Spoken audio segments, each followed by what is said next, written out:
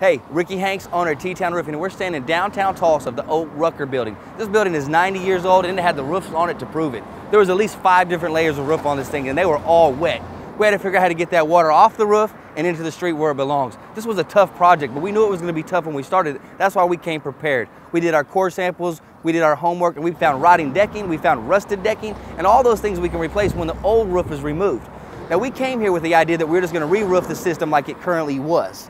But we decided after looking at it and watching where the water was flowing that we needed to move the water off a little faster. So instead of using the barrel system that was here, we elevated the roof up and allowed that water to drain over into the flat roof, where we created a drain on one end and a channel on the other end so the water could move freely off the roof as fast as possible.